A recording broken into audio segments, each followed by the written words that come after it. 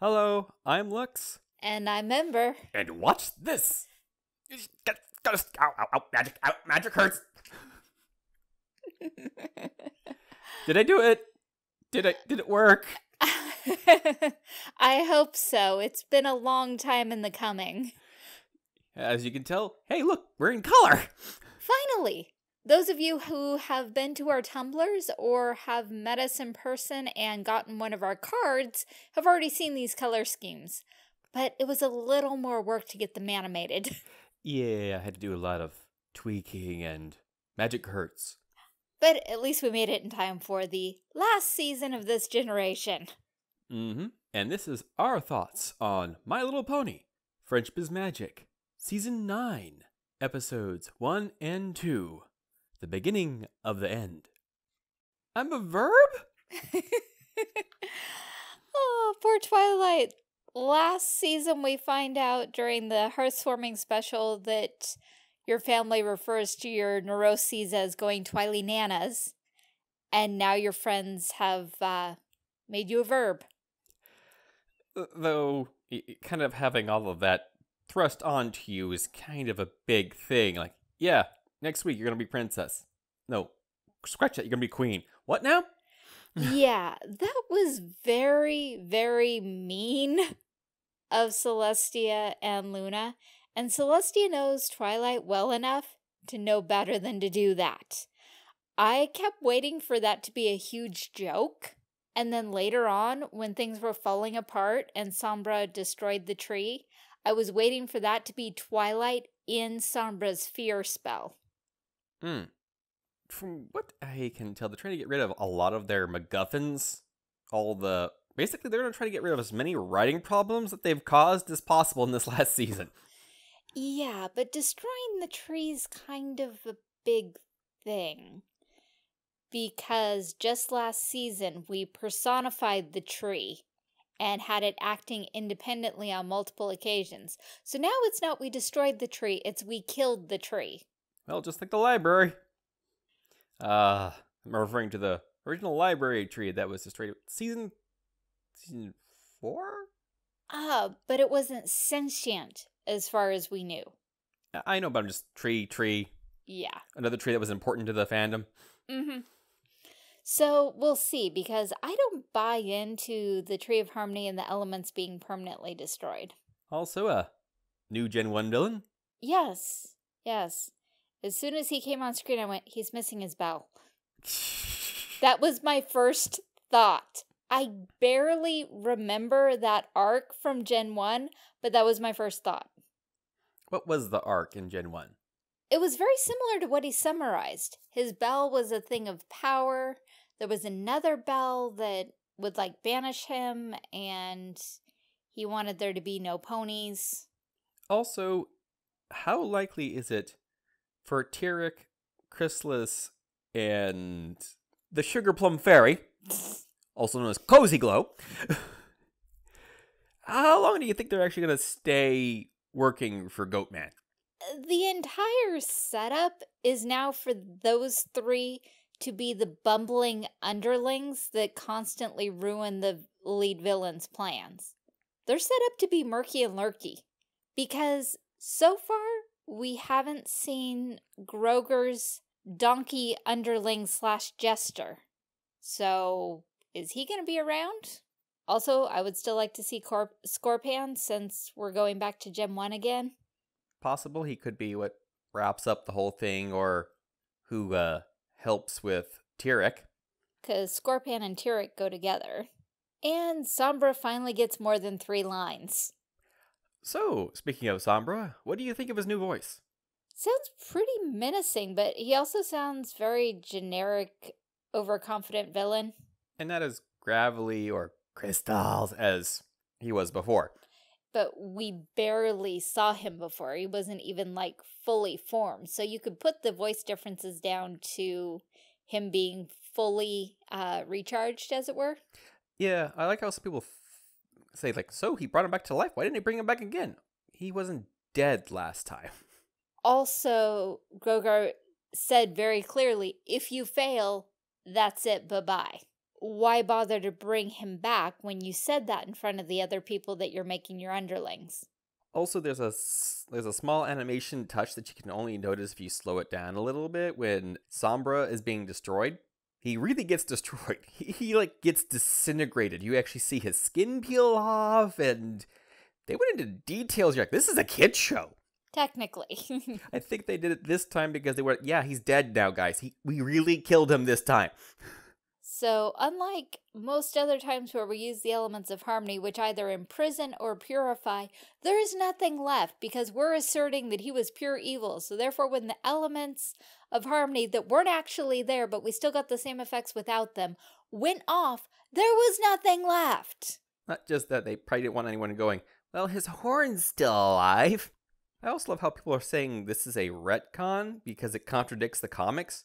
And no, the comics are only canon until the main show says no.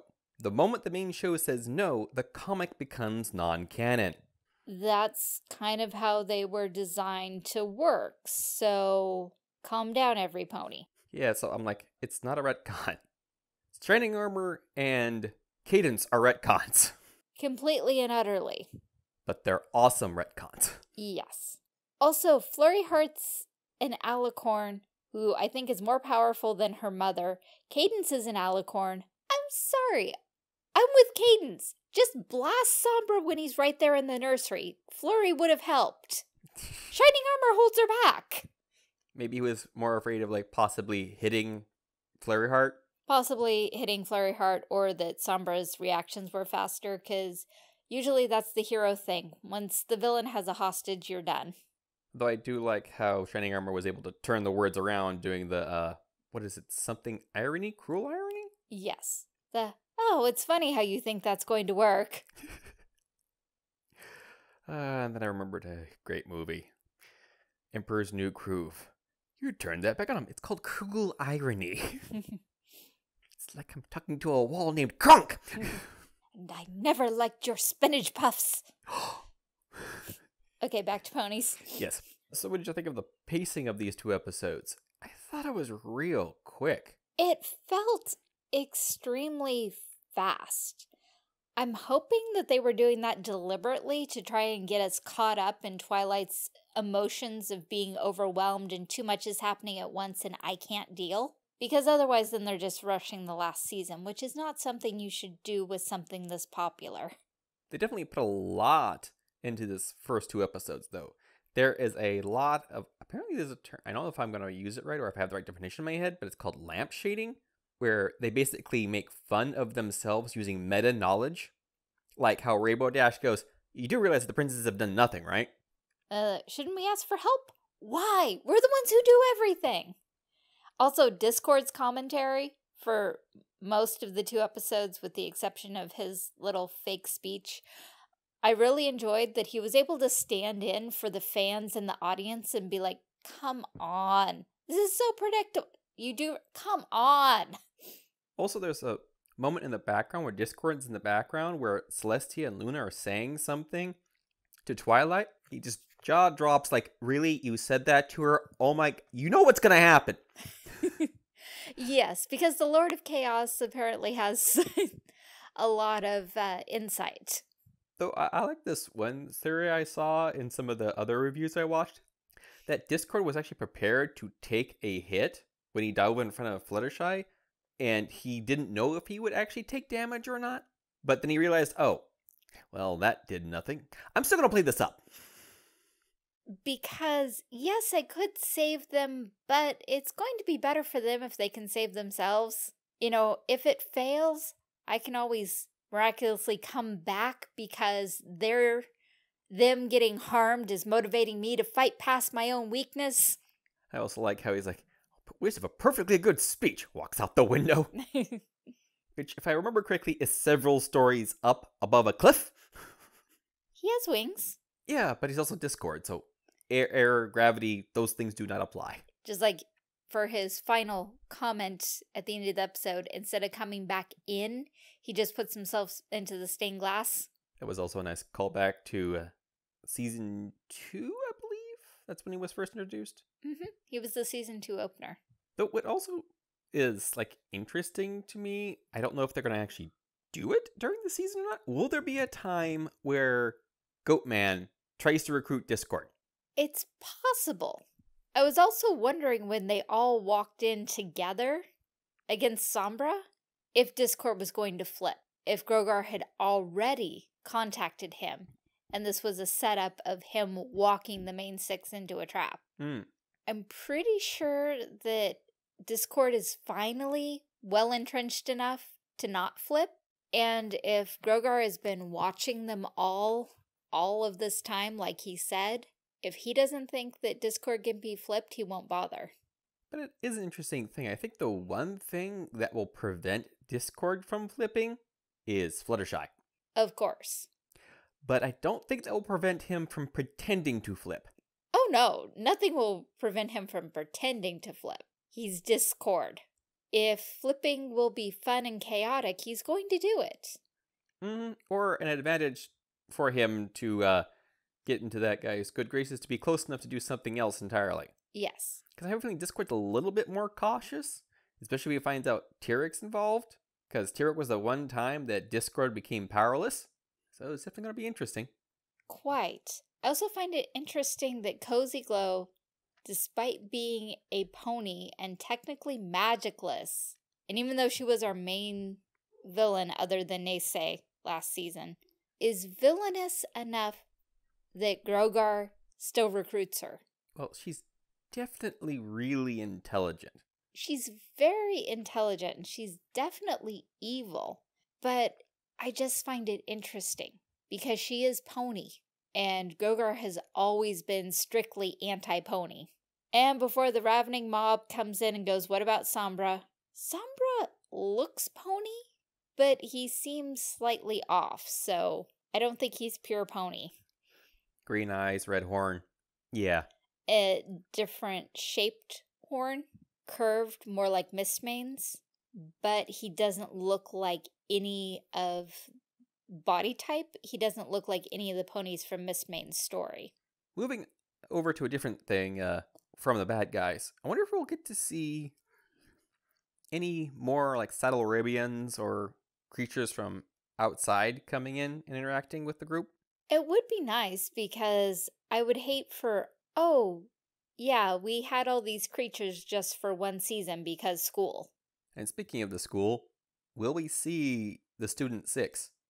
Depends on the time frame of the season and where the villains go. Because if all of this happens during summer break, no students.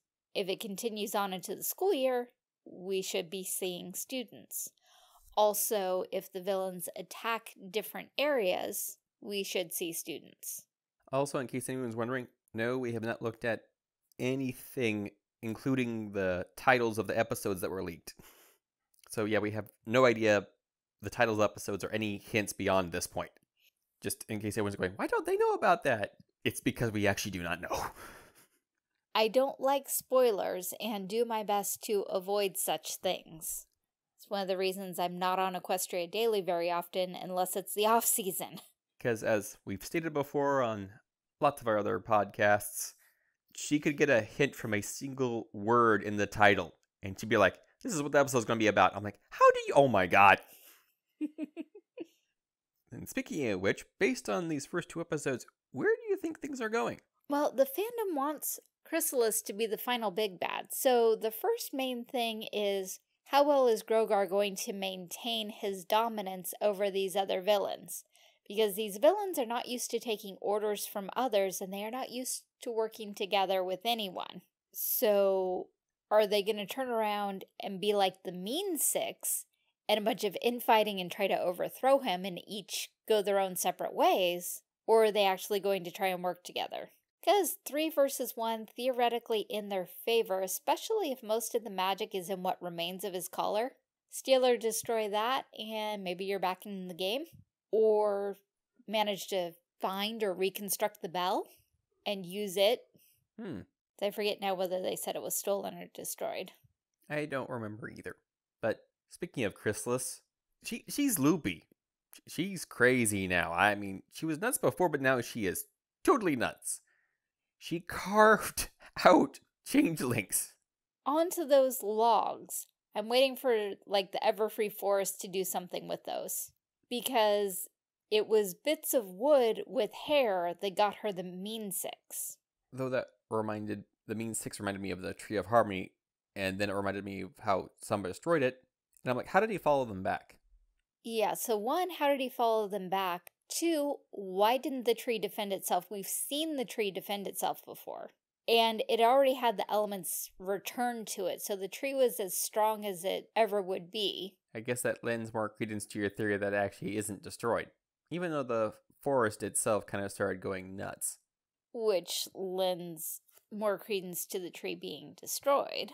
Also, how did Star Swirled, Celestia, and Luna, did they, put a spell over the forest to prevent it from going crazy after this? Or did they just fight it back and at least Star Swirled is still fighting it back? Because that seems a little, labor-intensive. Also, I would think the two natural-born alicorns who raise the sun and the moon and watch over Equestria waking and sleeping would have been a better choice to go beat up Sombra. Just a little. So I guess they wanted Celestia and Luna to do something outside other than just the standard, where are they? Well, it was nice to see them show up and do something, because even in the Season 8 finale, they were coming ready to do battle, but everyone else already won. Everyone else being the Student Six that time. But there's a great deal of governance that is done by Celestia. So, yeah, the main six does all of the fighting and hero stuff. You really want to tell me that they're going to have time to do all of the fighting and the hero stuff and handle all the actual governance? Especially since you have 1,000+ years of experience, Celestia. You are, literally the best candidate for the job. I was really expecting you guys to say you were going on vacation, not retirement. Leave, Twilight and her friends in charge for a week, and then come back. That would have been much more reasonable. Though there's this story that Lauren eventually wanted Twilight to take over Celestia's position in the original Bible. Well, everything kind of points to it. Back when they had to try and cram it all in just to 3 seasons, with Season 3 being shortened, Twilight has been Celestia's favored pupil, and Celestia spent a lot of time grooming her, which all makes sense to eventually have her take over Celestia's position. But with the way Twilight has developed over the seasons, yeah, throwing it at her like that, not good. Also considering the retcon with Cadence. So, yeah, Twilight's not the first ascended alicorn, so how must she feel getting passed over for her younger sister-in-law? Well, technically she's already ruling a kingdom of her own. Twilight technically isn't ruling a kingdom, she's ruling a small rural town in the middle of nowhere. Well, she's not even ruling that. They still have a mayor. She's the princess of friendship, and that was a lot of Season 4, that she was a princess, but what was she really doing? Though speaking of Celestia reminded me of something I'd like to see again in this last season. Philomena! We have not seen Philomena in a long time, and it would be nice. It would also be nice to see Pee-wee. Because we've seen other Phoenixes, Pee-wee being one, but Philomena! That would be awesome for her to show up again, just for something. Even during the final battle, Phoenix's attack. Because seriously, it's a bird and it's on fire. And they are basically immortal. You kill one, it turns to ash, comes back. Yeah, so come on. Speaking of characters we'd like to come back, name a couple of ones you'd like to see back from previous seasons. Well, I'd like to see the rest of the pillars come back because, okay, if Everfree needs to be put back under control, we could probably use a couple more pillars. And, I don't think Rockhoof got very far away considering his official title is now Storyteller and Historian. So, I can't imagine he's gone too very far unless he's a traveling storyteller. But in addition to the pillars, what's the real name of the Pony of Shadows? I can't remember. I want to say Gideon, and I know that I don't think that's right. So anyways, the one who was not technically a pillar but handled all their strategy. Because we could probably use a really good strategist this season. Just a little. Just a lot, because Grogar's been planning his revenge for quite some time.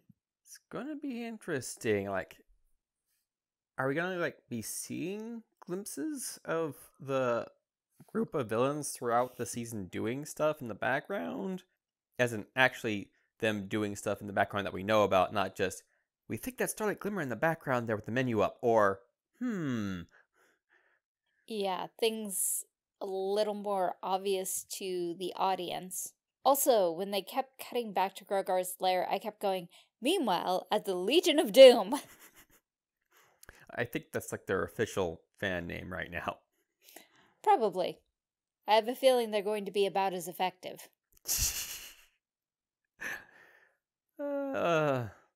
Yeah, we're talking about the cheesy. Yes. Okay. Yeah, because the actual ones in the comics are a little bit more nasty, but we're talking about an, what was it, 70s? Cartoon, 60s cartoon show? Mm-hmm. Wow, I'm just remembering all the funny transitions. God, I watched a lot of that show. No, I am not that old. It was on in syndication. It was on every morning before school. I watched that. Because it was on. Back before the days of more widespread internet, we had to settle for television. Mm-hmm. And we had to schedule our time watching it. We couldn't schedule a recording unless we had a VCR and knew how to work the thing. I do. And if our parents weren't recording something at the exact same time. I was lucky. Most of the stuff I wanted to watch was definitely not in the prime time. Usually it was like really early in the morning, just before school, or late at night because we had satellite and there was this one channel where you could change to it, and it was like what the other channels actually used to get their stuff. So cartoons and stuff would broadcast at that at specific times for these other networks to record and save to their stuff. I think they're called feed channels or something like that. And there were usually title cards before the thing came up saying, like, this is episode 3 of this, and this is when it's supposed to air, and stuff like that. So, yeah, I would set up VCR to record that off the satellite. I also watched a lot of anime that way. Back when the only animes on were Dragon Ball Z, and Sailor Moon. Oh, I watched that. I usually record, I don't know if it was on in the morning, but I know it was on an awkward time that I had to set up a VCR to record. Of course, and then there was the whole explosion, and we got a million shows, but we're supposed to be talking about ponies, which are not anime. Nope, but some stuff was inspired by. Mm-hmm. Let's see. I don't remember there was no musical numbers in this in these 2 episodes. No, there wasn't really time for a musical number. I was thinking going back to the pacing again, but the pacing, I was like, are they really going to defeat Sombra in this first episode, and then we're going to do something else? Oh, no, we're doing Sombra twice. Okay, that works for me. Because it seemed like really quick to defeat him. I mean, not that he put up that much of a fight the first time, but he, made a little more progress this time. Crystal Heart destroyed the elements of harmony, how? Just so many questions, because they managed to pull off the same magical MacGuffin elements of harmony type attack without the elements of harmony. So apparently you got rid of your MacGuffin, but you still have the power from the MacGuffin. So what's the point of getting rid of the MacGuffin? Well, it is the magic of friendship. Yeah, they're going to drag that one to the ground. Mm-hmm. Oh yeah, that's going to be the most overused phrase of the season. Though it's going to be real interesting because his plan is to basically drive wedges in the main 6 friendship. So his goal is to destroy their friendship and to have the villains working together. And I'm like, okay, are we actually going to redeem Chrysalis? And are we going to redeem her by having her make friends with the other villains? Though it just popped in my head how they could use Chrysalis to help drive a wedge. She's a changeling. Yeah, duh. But are they going to use that? We don't know. It's a way to do it, and it's one of the easier ways to do it. Because, we basically did that last season with the Mean Six. But you would think Chrysalis would be better at it, considering how long she masqueraded as Princess Cadence. I wouldn't really call that masquerading. She didn't really pretend too much to be Cadence. She was way too mean a lot of the time. But yeah, she definitely looked like her. Another thing is, like, in her mental state, could she actually pull that off? Probably not, but she could take it a whole nother route. Impersonating someone and being all crazy. They're concerned for that pony's sanity. And they're spending all their time being worried and distracted and trying to cure her. Going to be interesting. There's a lot of stuff. I think this is another full season, so I think we're actually going to get 26 episodes for this last season. Oh, that's an interesting thought. Okay, the Table Tree Castle map reacts to friendship problems. Do the villains get cozy enough to qualify? And that's how the main six finds them. Wow. That kind of... That makes my head hurt. Yeah, but that's the thing. I was like, wait a minute. Wouldn't the Table Tree Castle map help out? Like, no, that only works with friendship problems. So unless the villains are having friendship problems... Ooh, that's interesting. Yeah, the final 2 episodes. The castle map is telling us to go here. Wait a minute, Chrysalis? Cozy Glow? Tyrek? But stamps are glowing. This must be the spot. Okay, whose friendships did you guys ruin? We don't have the time to ruin other people's friendships. We're just arguing. Like, oh, shoot, that's... Okay. Guys, how do you feel about having our hip tattoos glow like this for the rest of our lives? Because I'm all for walking out. I mean, it's a nice vibration too. It's just gonna sit there. I'm gonna ignore it. I am not answering this page. The world is... Nope, not answering that. God. For those kids out there, there was this thing back in the 90s called a pager. This was before cell phones. And it used, I don't know what kind of network it used, but it was able to receive short text messages that you couldn't reply to. But they were saying, like, call this number now, or we need you at the hospital.